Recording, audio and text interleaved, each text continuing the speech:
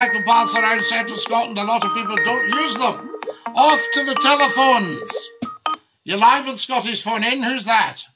It's David. How are you, Scott? You all right? David, lad, dinky do. How lovely to have you with us. I'm good, son. Good. Now, what's happening with you this week? Well, I'm all right, but so here they go about the bikes. The council put bike lanes in, didn't they? Is that correct, Scotty? Fortune's bike lanes everywhere. Right, so the council done that, and I didn't like that and all. So we come round, say, of course, the bikes are passing a bus stop, right? The bike lanes, and then we drive a car into the main street. They've seen it before.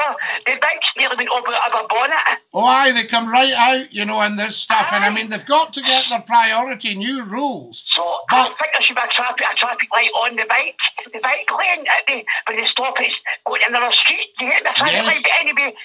Well, cyclists tend to duke the traffic lights anyway. They sort of run up on the pavement and jump off and walk the bike across the road at the Green Man, you know. One of my friends said last year, this is a disaster waiting to happen. There should have what? One of my friends said last year, this is a disaster waiting to happen. Oh yes, it's an accident waiting to happen, absolutely. We were driving on a side street and it nearly just came over the car. Yes, it's very, very dangerous, David, it really is. And I jumped to my skin, I went, oh my effing God. Oh yes, now don't you say the word on here. I'm not going to. I don't want to have to ban you. Oh, I know, son.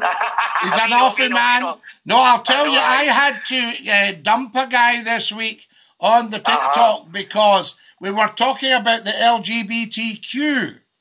Aye, here we go about all that, yes. Aye, and saying, could we call it LGBTQS and include straight people and then everybody's inclusive? Anyway, they were all doing their nut. They didn't have a good argument, David, but they were doing their nut, and then this guy came on with the dirtiest, filthiest, muckiest gob under the sun. Aye, he's gob. I just had to dump him, you know.